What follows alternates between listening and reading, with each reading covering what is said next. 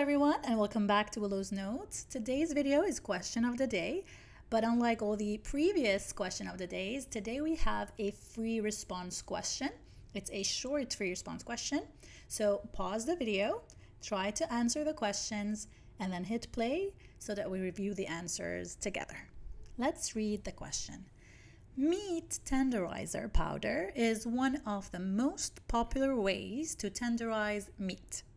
The powder contains papain, an enzyme extracted from the papaya plant that can break muscle fibers and collagen once sprinkled on meat. Let's look at some of the keywords. We have enzyme. Papain is an enzyme, so we know that we're dealing with an enzyme.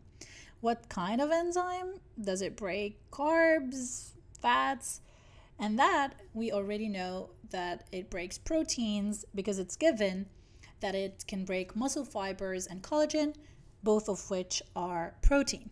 Now let's read A. Identify the type of monomer that makes up this enzyme. We know that enzymes are proteins, so don't be quick and answer protein because it says identify the type of monomer. We want the building block of proteins, which is amino acids. B. Explain how the reaction that breaks collagen by papain occurs. Reaction that breaks collagen. So basically they want us to describe hydrolysis, right? So we can say that papain enables hydrolysis of proteins or polypeptides. In hydrolysis, water is used as a reactant to break down the peptide bonds between the amino acids. If you feel like you need more information on hydrolysis, I have a separate video all about hydrolysis. I will link it down in the description. Make sure to watch that first. Let's go to C. The pH of papaya ranges from 5.2 to 6. Predict the effect on the activity of papain if it is placed in a product with a pH of 9. We already know that enzymes work best at specific pH, and it is clear from the question that the specific pH of papain is between 5.2 and 6.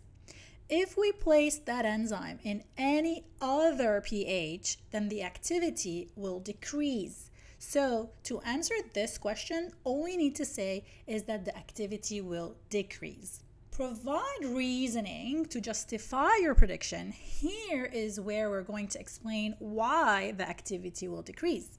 So here we explain that papain works best at pH 5.2 to 6, acidic, and when the pH changes, it affects the charges on the R groups of amino acids. Consequently, the amino acids will interact differently, changing the folding of the enzyme, including the active site, thus changing its shape and function.